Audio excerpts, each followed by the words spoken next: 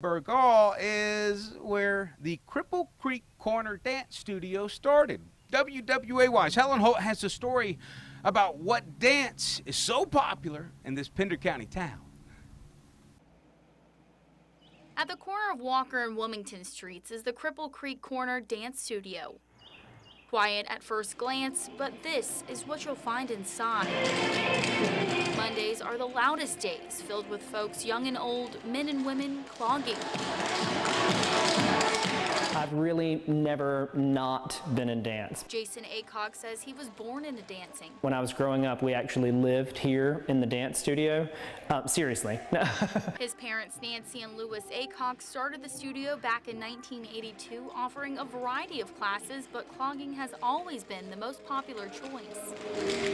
Irish step dance, tap, African American dancing, Native American dancing, all kind of mixed together as a melting pot of dance in order to make what has become American clogging.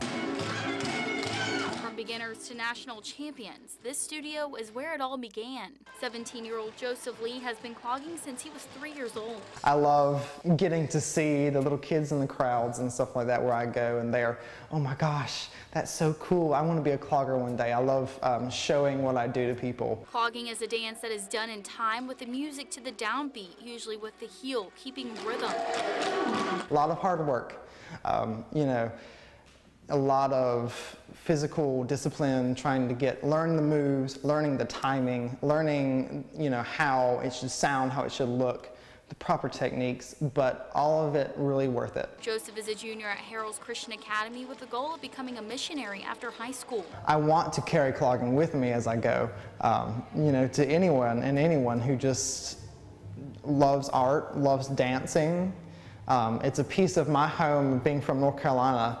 It's a piece of me that I grew up into. It's the stage folk dance, and it's just kind of part of the rich culture, and I want to share that with others.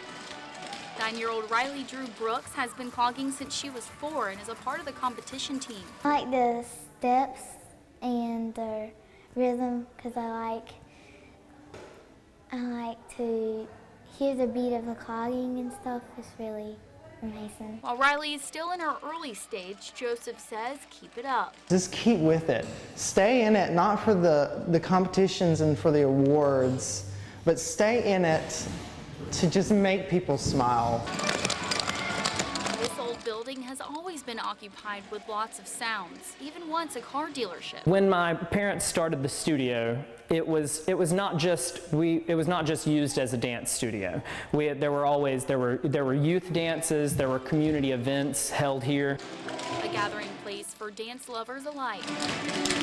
We still do partner dances and square dances that helps you get to know each other because you can talk to people while you're dancing, and it's a great sort of way to bring the community together. 4 walls containing a lot of history within them, including the past and the future of the Cripple Creek Cloggers. Clogging has always been kind of a staple in the Burgaw community. In Pender County, Helen Holt, WWAY News Channel